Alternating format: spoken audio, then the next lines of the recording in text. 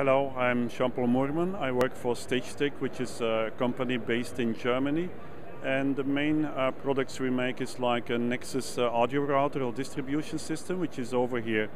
So Nexus has been on the market since about 30 years, and the technology has evolved with new things added into the system. So the main purpose of the system is to distribute audio.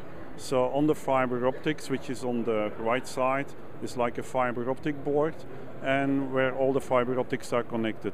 So one fiber contains about 2000 audio channels, non-compressed, and it also has a control layer to connect into different systems and a sync layer.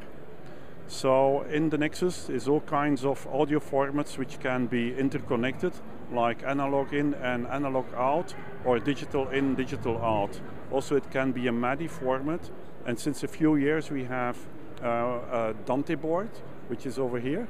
So Dante is audio over IP, and so we connect into this world also.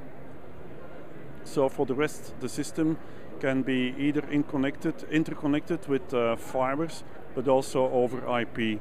So the control surfaces, which are more to the right, so these control surfaces, they actually control several parts of the DSP in the system.